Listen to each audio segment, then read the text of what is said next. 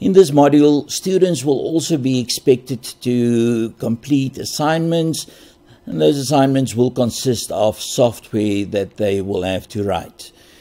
The software will be assessed, it will form part of their semester mark, and then count towards their final mark. The assignments will not be covered in this video series. We will cover that via another channel, but I think it makes sense to say a couple of things about the software that will be developed at this stage as a broad background context again. So this is the final of our preface videos. It's the final one in which we set the scene before we get to the actual content of the module. Our intention with the software that students have to write is to give them a practical feeling for what occurs when one writes such software, and in particular it is intended to enable them to talk about protocols, because in every assignment new protocols will be introduced, and they will have to study those protocols, typically from the RFCs that describe the protocols, and implement them. Now, if one wants to build a distributed system, there are many architectures that are available. One can think about peer-to-peer architectures, and peer-to-peer has even changed meaning over the years. In years gone by, if you had two mainframes and none of them was the master, then arguably they were peers, and in that sense the two mainframes that were networked used some form of peer-to-peer communication. In later years, peer-to-peer networks referred to networks where there was no master and everyone was a peer, and whatever you wanted to access on the network was available via one or more of these peers, and you somehow had to connect the appropriate peer. Doesn't matter, we're not going to be particularly concerned about either of those two notions in this module. Another way in which you will write distributed software in the real world is that you will use remote procedure calls, and this will hide the networking from you. You just know that you're calling a procedure that may or may not be situated somewhere else on the network. Or if you're working in an object-oriented system, then you may use some middleware where there is an object request broker or an ORB that will facilitate communication between the various objects in your system. The architecture that we will use is the plain old client-server architecture.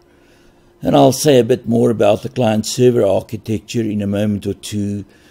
Our intention, as I've said, is not to teach you how to write distributed systems. Our intention is rather to get you to understand the protocols. And the client-server architecture is simple enough so that one doesn't need to get bogged down in other details. One can simply focus on the protocol. And just for the sake of completeness, where one has a client-server architecture, one has two tiers, the client and the server. But we should also point out that many systems are developed as multi-tiered systems, where your client may talk to a server and the server may talk to a back-end, and so on.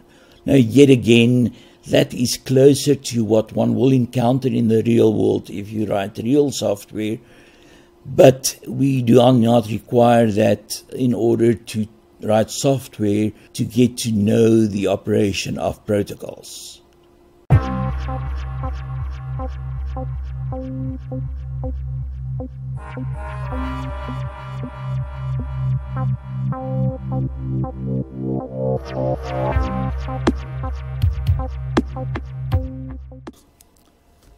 In computer science, we very often use metaphors. As one example, many years ago, people would work as computers. They were people who computed certain values. We build a machine that took over their job, and we said that this machine is like a computer. It does the same job as a computer does, and therefore we're going to call it a computer. In the same sense, we developed this little tool. Someone said it pretty much looks like a mouse, so let's call it a mouse. It is like a mouse. Yeah, this one doesn't have a tail anymore, but who cares? And in the same way, we use metaphors in the world of networking. To set the scene, if one sits down in an American restaurant, someone will walk over and say, my name is Joe, or my name is Jane, and I will be your server today. And I will be around just now to take your order. So a server is someone who takes your orders and then eventually delivers the food.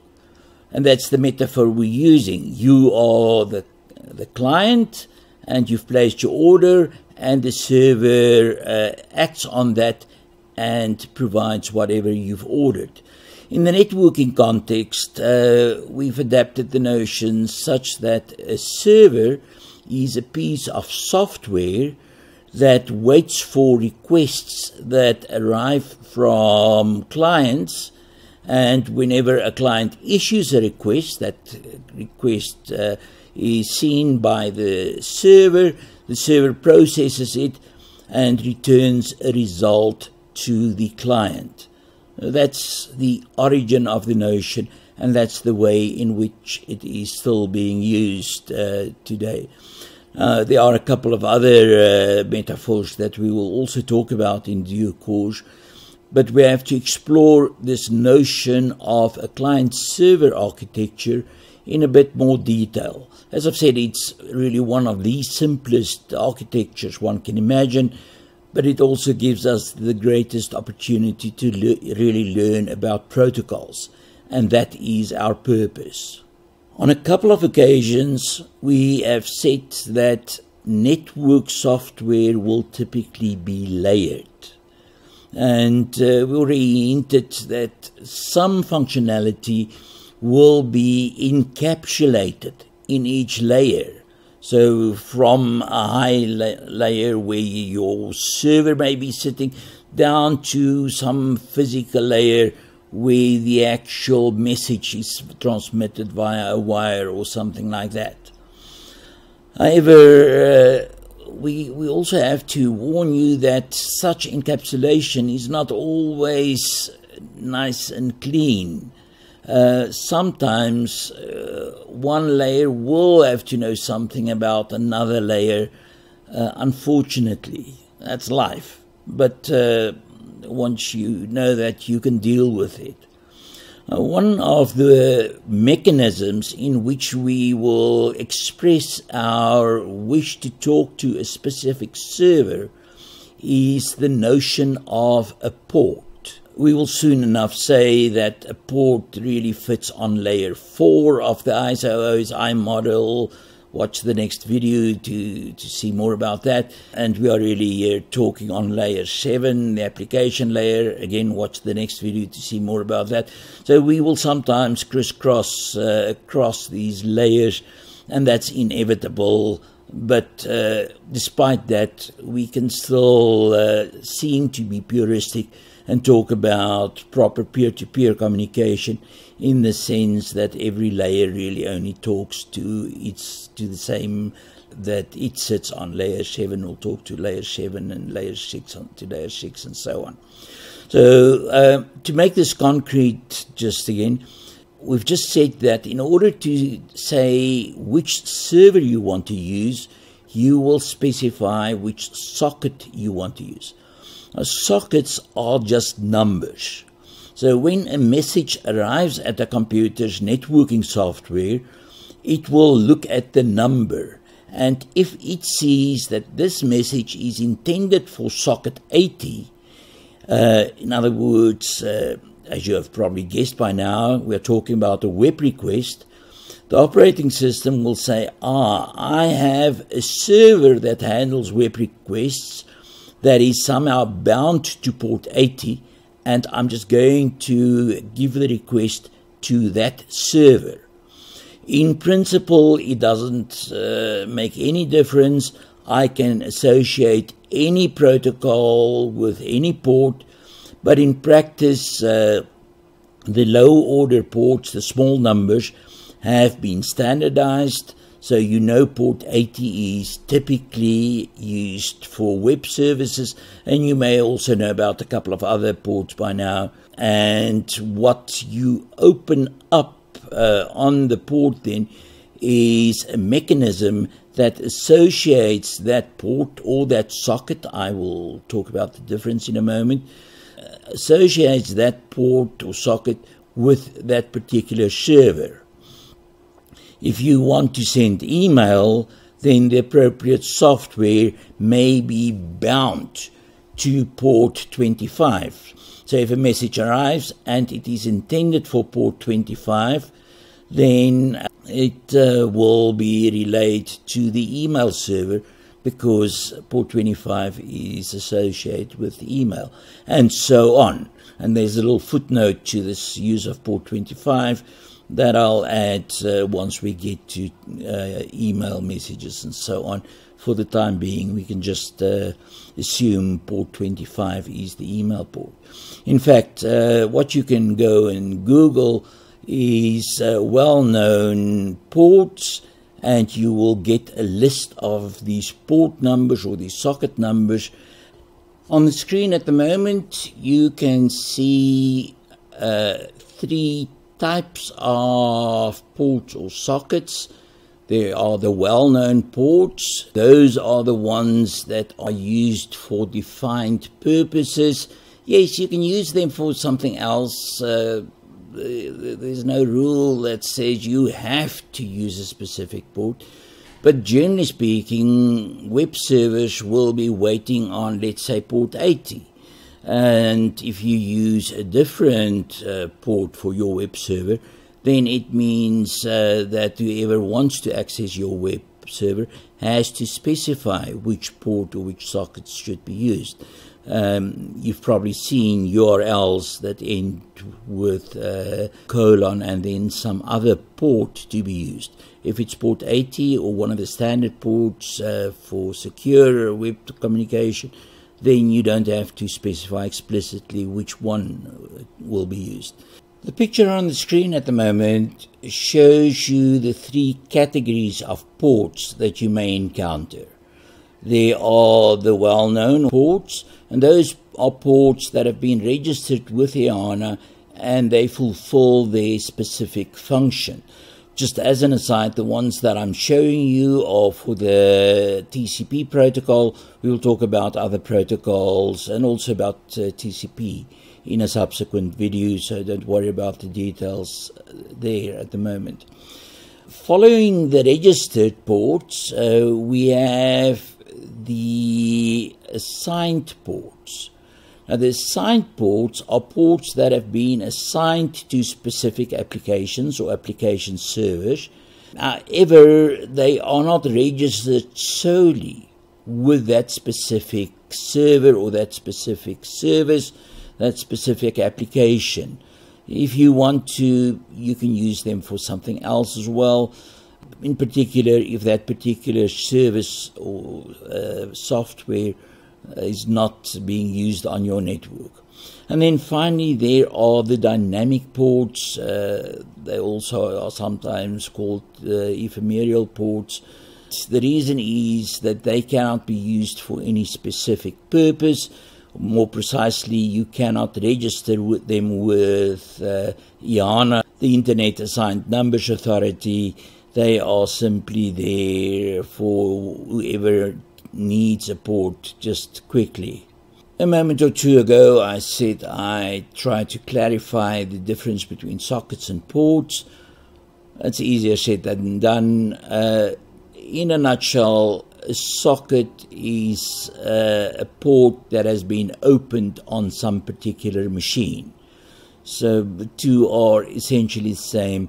except that a socket is there, it's ready for a network connection to plug into it, whereas a port is a more abstract notion of a number without referring to a specific machine necessarily. Hopefully that is clear enough.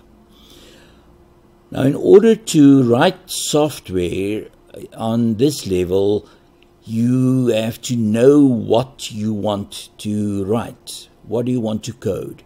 Is it a server or is it a client? And the assignment will usually be pretty clear about which of the two you will have to write. In fact, in this module, you will only have to write one of the two, either a server or a client. And then to convince us that your piece of software works, you have to use some standard server or client on the other end. In other words, if your assignment is to write a client, then you have to connect it to a server that we know about, and you have to show us that you can interact using your client with that server, and therefore they are speaking the same language. Or if you have to develop a server, then you will be expected to use some well-known client to access your server. Just as one example, if you are expected to write some form of a web server, then we will expect you to use a browser to access your software. You're not going to write the software on both ends, except perhaps, who knows, in the very last assignment. Let us start with a case where you have to write a server. To write a server, you have to pick some port that is not being used on that particular machine, so rather stay away from the assigned ports. What I often do in these examples, just to make my life easy, is to pick one of the dynamic ports, because that is not supposed to really interfere with anything. When it may interfere, we'll talk about just now. And for whatever reason, my favorite port, when I just want to write a quick piece of software, is port number 55555. So 5 5s, that is in the dynamic range, so it will typically be used for ephemeral purposes, but I am using it here in a slightly more static role. So what I will do is I will write my software to handle the functions that we are expecting.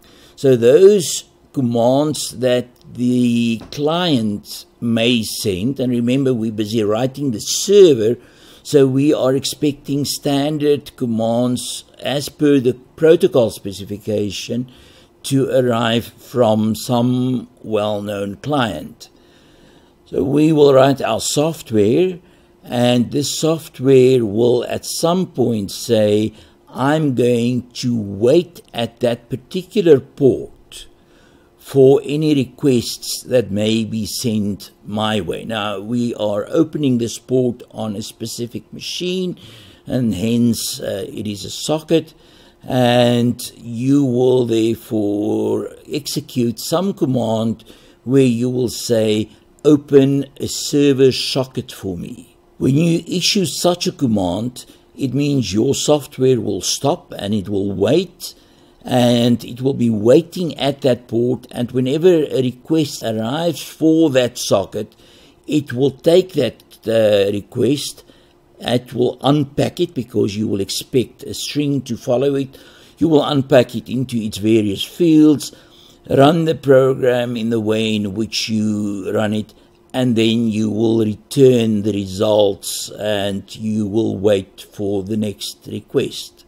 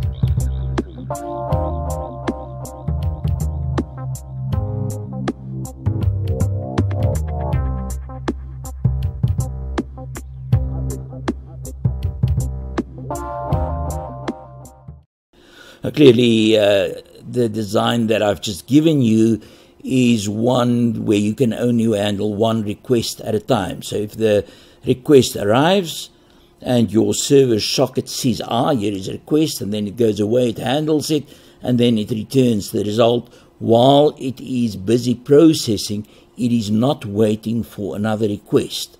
For many applications, that may be good enough, but if you want to try and take things a little bit further, then you may have something that will accept the request, pass it off to some piece of parallel software to handle it, and then immediately get your main program to loop back and wait at the port again, at this server socket again, for any subsequent calls. So it will really be a fraction of a second for you to spawn an instance of the actual server that's going to handle the request and return to the server socket and wait again.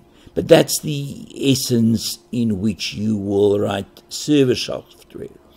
To write client software, you will ask your system to open a connection to a socket on some machine.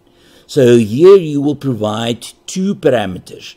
The one parameter will be which address do I want to connect to, and the other address, which socket on that machine do I want to connect to. So if you open a server socket, as we've said a moment or two ago, it's on this machine. This machine becomes the server machine, the machine on which your software happens to be running. However, if you are writing a client, then the client will talk to some machine that may be somewhere else in the world. At the very least, it is hopefully somewhere else in your building, or not your own machine. It is a machine that is sitting somewhere off on the network, and you will specify the address and the socket. So whenever you say open a client socket, then it means that connection will be established, and then you can start sending requests via that connection, and they will go straight to the server. The server will process them, and the server will then return the result to you. In all of this, there are a couple of fine detail points that we need to think about. If, for example, you've just written a web server, and this web server waits on socket 55555 on some machine, then your client will say, open a URL on that machine. So you'll specify either the name of that machine or the address of that machine.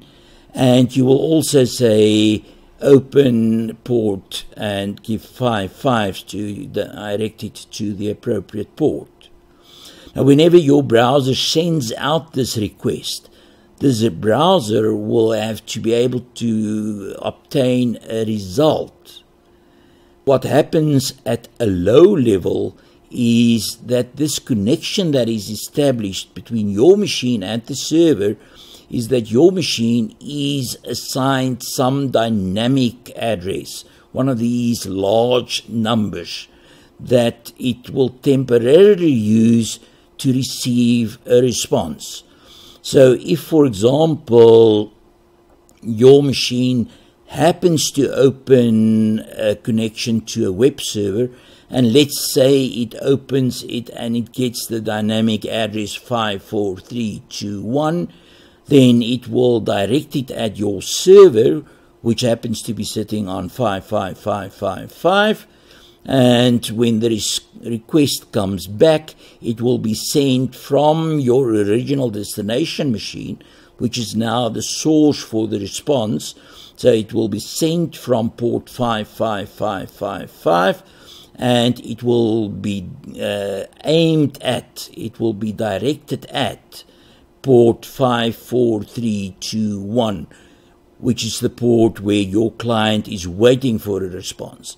And the moment when it gets that response, it discards this ephemeral port. That's what makes them dynamic or ephemeral, that are only used for short durations normally. and therefore they can be discarded. So this is the one problem that you may encounter, is that when you say, I want to open a server socket at port 55555, that port may actually be used for ephemeral purposes, and you may not be able to open it. It hardly ever happens in real life. On a typical machine that's not very busy, that port, because there are so many of them, not because there's anything special about that port tends to be open and available, and you can therefore use it in most cases. But one of the messages is, whatever you do will probably return an error code to you, and it behooves you to check that error code. Because if you try and open a server socket and it can't open it because that server socket is in use, then your software will not work. And if you received an error message but you didn't bother to check it, it will take you ages to figure out why your software is not working, or even why your software is working intermittently. So therefore, whenever you get an error code as a response, check it. Make sure that there is no error, that the operation completed successfully. Else, as I said, your software may simply not work, or may sometimes not work, and you may spend weeks trying to debug it.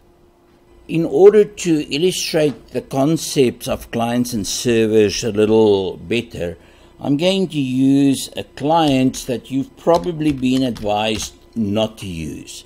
The reason why you've been advised not to use it is because it does not encrypt its communications, and it is fairly easy to sniff your password. However, I'm working on my own network here, so I am pretty confident that no one's sniffing it, and therefore I can say I want to open a Telnet connection to that particular computer, which also belongs to me on my home network. In fact, that's the one I want to connect to. And what Telnet will normally give is a virtual terminal. So the moment when I hit enter, I will hopefully get a login message. So let me quickly log in. I'll see you just now. Okay, and we are logged in. You can see a message that is displayed there about when last I was logged in and all sorts of other details that may or may not be interesting. But the point that I want to illustrate is that if you looked carefully at the starting screen, I was using a Windows command line interface, and now I am on a Linux computer. More specifically, this is a Raspberry Pi that I'm connected to. And the typical commands such as ls don't have many files there, but it should list the files for me, or I can say ls-a and so on. I can now use that Raspberry Pi as if I had a normal connection, a normal terminal plugged into it. Let's do something a bit more fun. In all of these Unix machines, in the etc directory, you have a list of protocols that it knows about. And if we just look at the first couple of them, there you will see the description of them. Push spacebar and we get another screen full. You can go and do this with your own machine. My intention is really to show you that what I have is a terminal. If I say Q, then I escape from this, and then I can simply say Control D, and I'm logged out, and I am in fact again in my Windows command line, and I can clear the screen. Note, Telnet is not available by default from your screen, from your Windows command line interface. You have to go to Windows Additional Features and enable it. Secure Shell will also give me a connection, a virtual terminal to that Raspberry Pi, just like Telnet did, but it is the recommended way of connecting via networks because it uses encryption. So if I hit enter here, it will ask me for the password. Let me just say goodbye for you for a moment. And there you can see I am logged in, and various interesting pieces of information. I can yet again list my files, in this case with a bit more details, or I can yet again go and look at that protocols file, list of protocols. It's going to give me exactly the same information that we had previously. Going to pipe this via less, and there we get the information, and another screen full of information, and I can say Control D to log out. I am back in my Windows command line, and I can say clear screen to get rid of all that. What I've just done here, to emphasize this another time, I've used a Telnet client on my Windows machine, and I used it to connect to a machine that happened to be a Raspberry Pi, and I could execute all the Raspberry Pi commands as if I had a local connection to that Raspberry Pi on my machine here. To illustrate this in a somewhat different manner, I'm going to open another secure shell here. You can see that I'm coming in from my Windows command line, and I want to run secure shell, and I'm going to specify a different username for that machine, or use a different name to use on that machine. And it gives me the warning that I need access to go ahead with it. Going to kick you off for a moment, and we are back on. You can see I'm logged into this machine, and you may see that we are running an Edge OS machine here. So it's not a typical Linux or Unix machine as such. In fact, I am logged into a router here. So I can try things like ls, and it will seems as if it's willing to help. There just aren't any files. But if I ask it for help, then it shows me all the commands that it can handle. Now, to convince you that this is actually a router, one of the commands that you can see on that list, if you watch very carefully, you will see that there is a show, and I can say show the interfaces for me on this machine. And there you can see that this is a 12-port router, and it has about 4 networks plugged into it. There is the local network that it also has that it's connected to, but 4 external networks that I'm running in my house. So it can go through what other things it can do, but the point that I'm trying to make here is this secure shell here is not intelligent at all. It simply sends through whatever I type to the server, and in this case it's a totally different server. It speaks a different language from typical Unix bash, but if I know what the commands are to enter, I can enter them. They will be relayed there, and they will be relayed back. I can log out, and you can see my connection is closed. I'm back into my Windows machine. The fact is that I can use Telnet, because remember what Telnet's going to do really, it's going to send characters back and forth, normally between me and a Telnet server.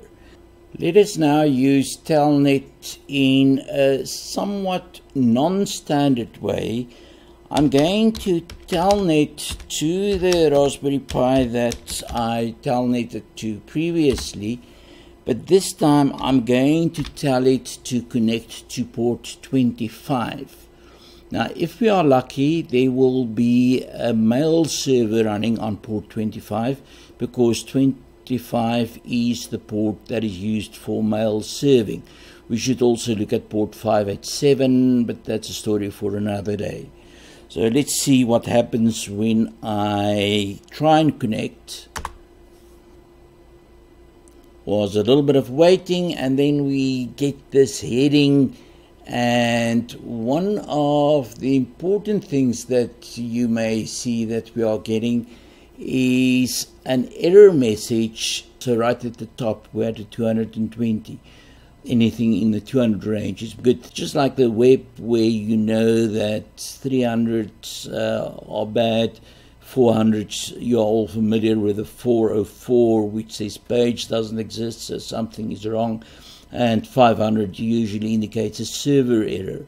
In the same sense here, 200 is good.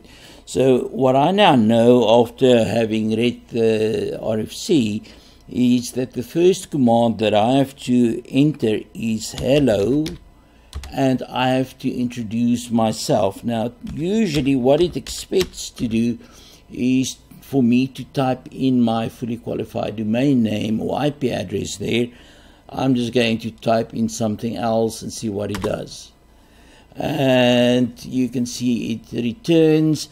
It did pick up which machine I'm actually from. Again, having read the RFC, I know that the next command that I have to send out is mail from.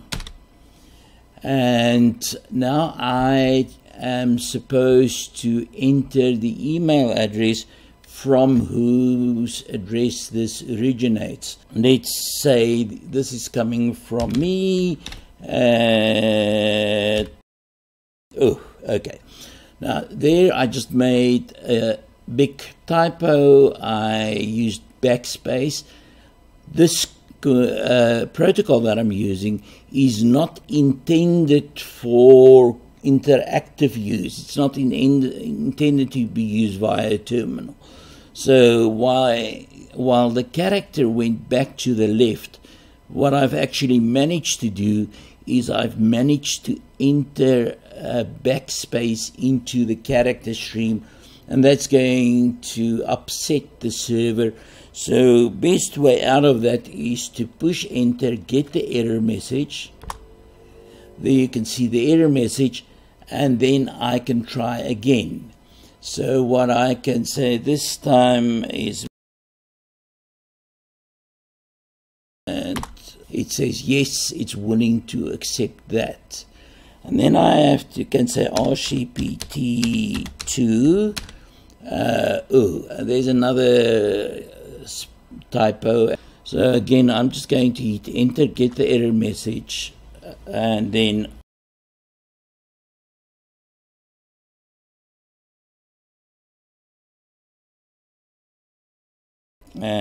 hit enter, and it's saying it's not being configured to relay messages to other machines. Now that's a very common setup on many email servers. It will accept email intended for that particular machine, but not for other machines. And this is so that it cannot be abused for spamming and that sort of thing. So we can try and see if I say RCPT2 at this point, and then I'm going to use my name on this particular machine on which it is running.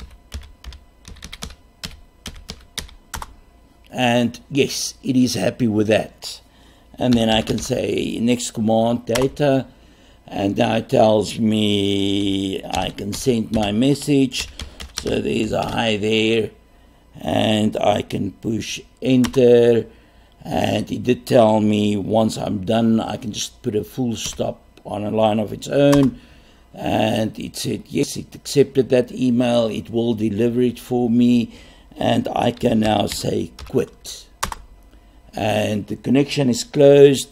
This connection that I made to port 25, you can see I'm back in my Windows. The point behind this entire demonstration is that if I have a server that talks plain old ASCII or clear characters at the very least, I can use Telnet to send those characters to it and to receive whatever characters it sends out back. I can interact as if I were, in this case, an email client. And I can get the email onto the network and I can get it to be delivered. You will use this in one of two ways.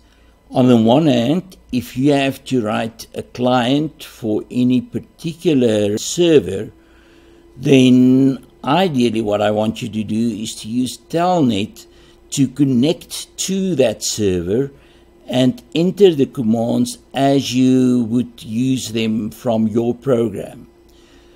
And that helps you to see that the protocol actually works, that you can get the characters out in the way that they're supposed to go out, and therefore you can test conceptually that you have the right commands to effect whatever you want to do. Yes, you may have to be a bit creative if you get typos like I did and know what to do to get those ignored. But in the end, you can understand exactly what you are doing. Now, when you do write your client, this is your assignment that we've said you're working on, your program will then connect to the appropriate socket. In this case, it was socket 25 on that particular machine, and it would send out commands character by character. So you will be writing strings to this socket that you've opened, and the strings will go via the network to the server, and the server will react. One of the things to be careful of while you are writing out these character strings, there are points at which the server has to respond. And it's best to wait, not best, it's necessary to wait for the server to respond before you send out the next command. So if you were just going to say, okay, for this I have to send out a hello and a mail from and the recipient to and a data and so on, and just pump those out, you will probably have a program that doesn't work. Remember, with this protocol, the very first thing that the protocol does is the server greets you. The server says hello. Now, without the server having said hello, there's no point for you to start sending out your own hello. The protocol says the server will greet you, then you have to greet the server, then the server has to send you a 200 series error code, then you can say mail from, and then the server has to send you a 200 series error code, and so on. So therefore, your program, your client that you are writing, will have to behave in exactly the same way. In the same sense, if your assignment is to write a server, you can use Telnet to test that server, to see whether, when you send the appropriate commands to your server, whether whatever it returns is what you would expect. And then if you've tested it and you see that it does return the appropriate things, then you can use a standard client, and you can use the standard client to interact with the server that you have been writing. One of the aspects that I need to emphasize here is the fact that the software that you write either has to send out these characters, character by character. Yes, you can use a print line option or whatever you want to use a cout to send a bunch of characters as a character string. That's perfectly acceptable.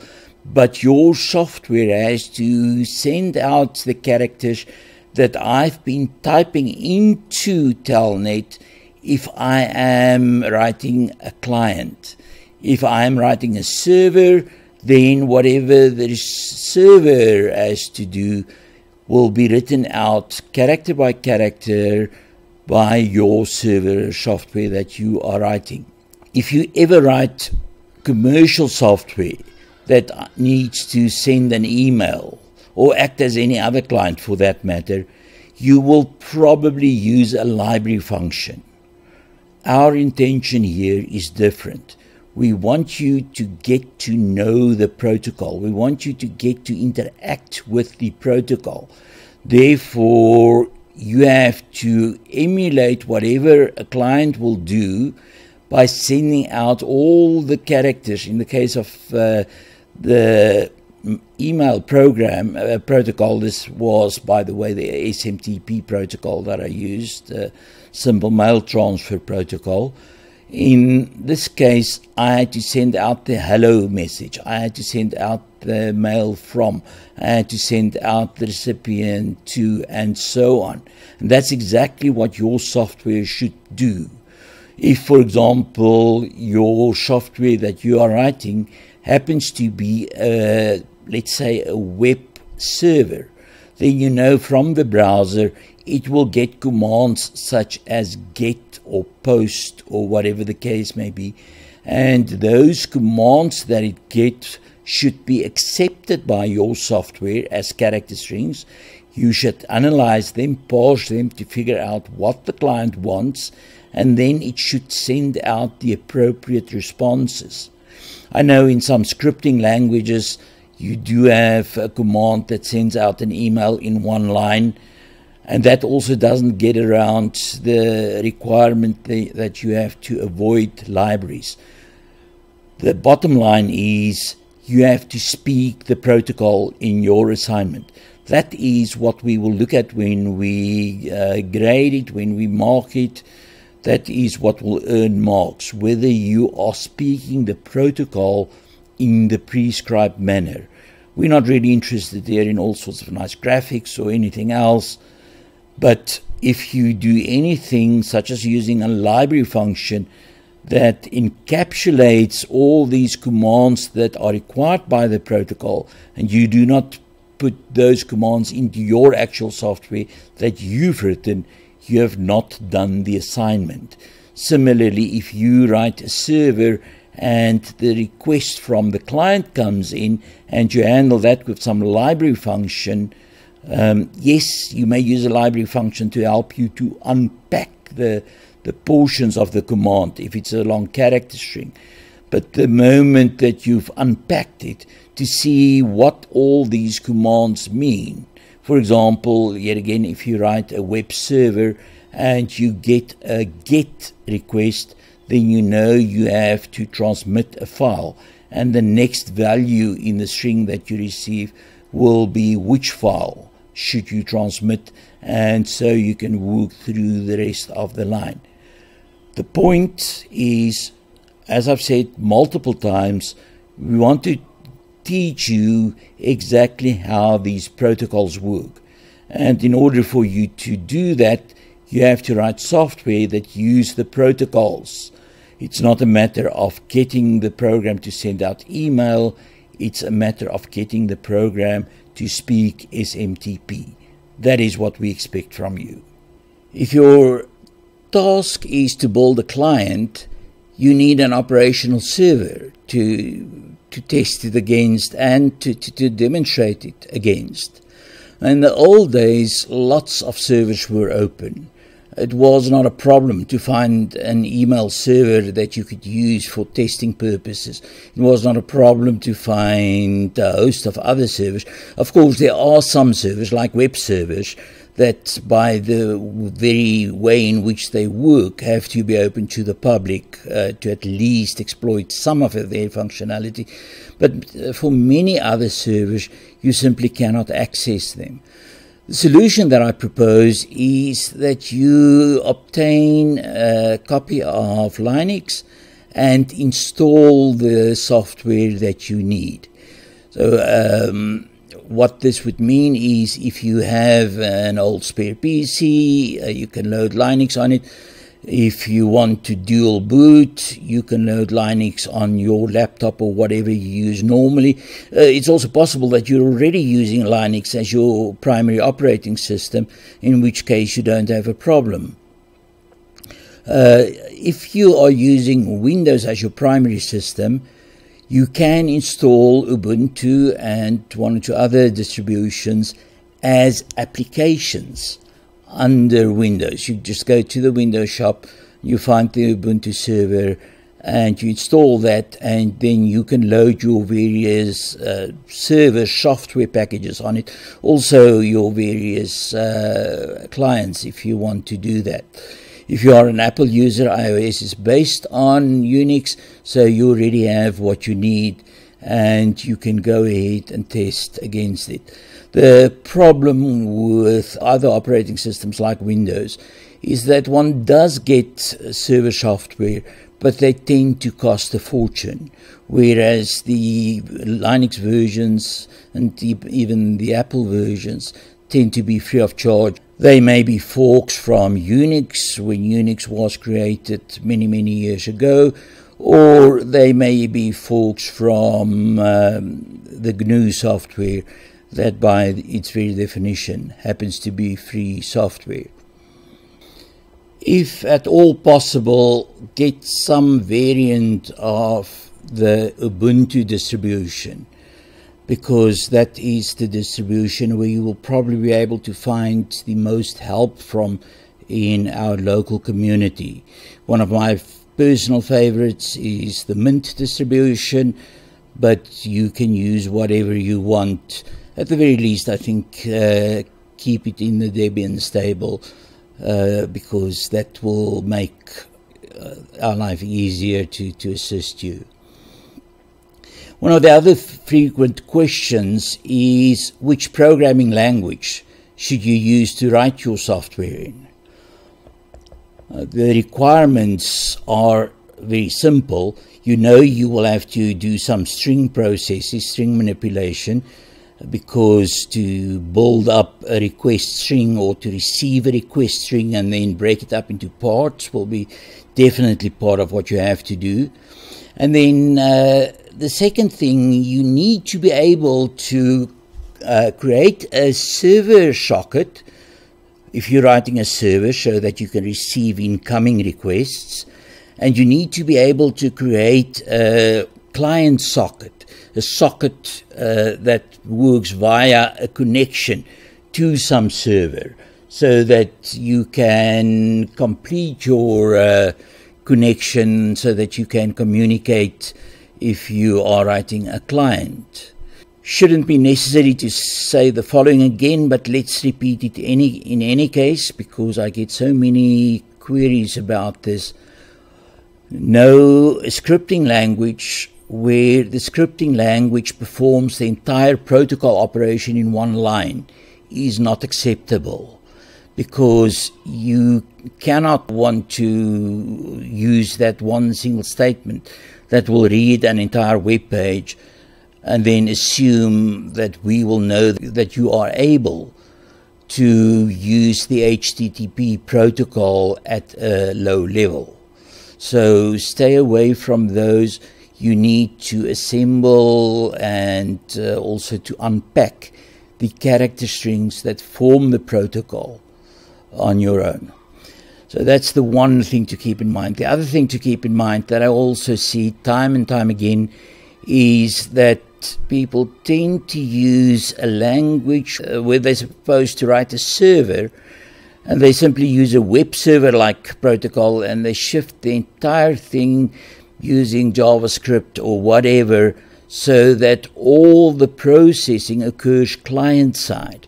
That is also not what we expect in this case. If we want you to write a server, then the server should be run on the server. If we want you to write a client, then the client should execute on the client and not on the server.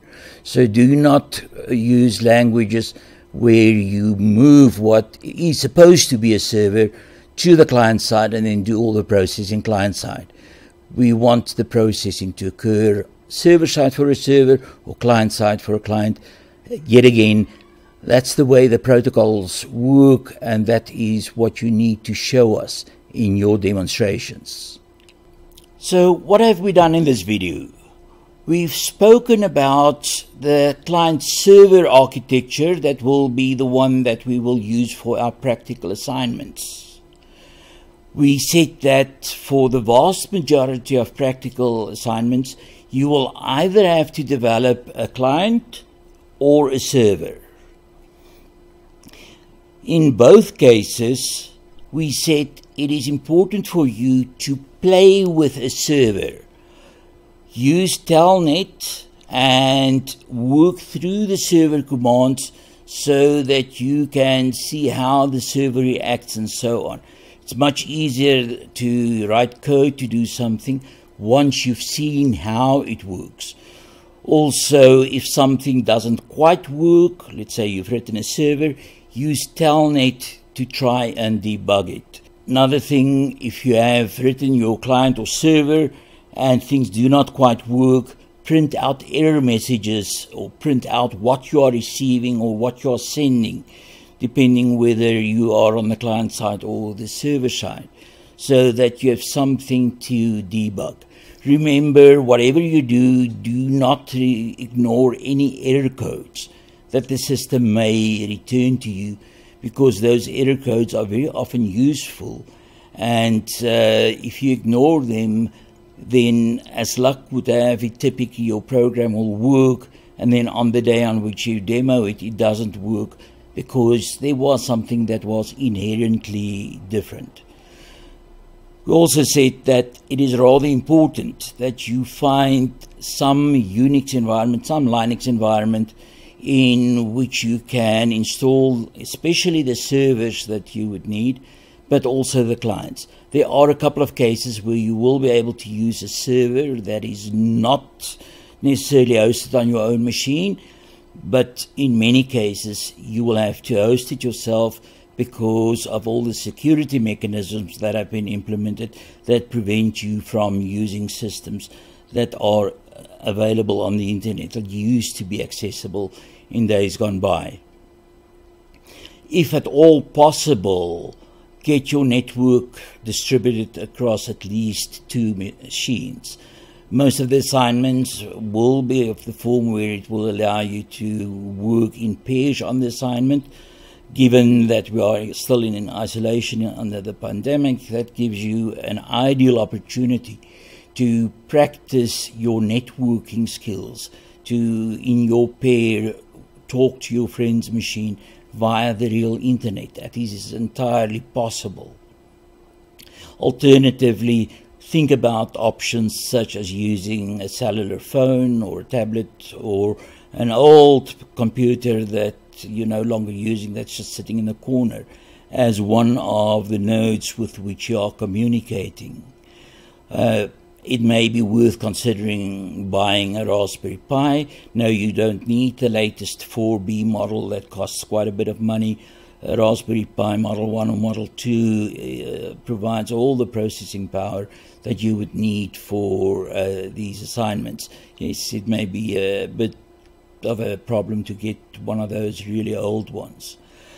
The point behind this latter tirade is, again, the pleasure of experiencing something that flows via the network. In a networking course, that makes sense. You have to experience that. So you can talk to localhost, especially during early development. Act as if your own computer is on a network of its own on the local net. Yes, it is.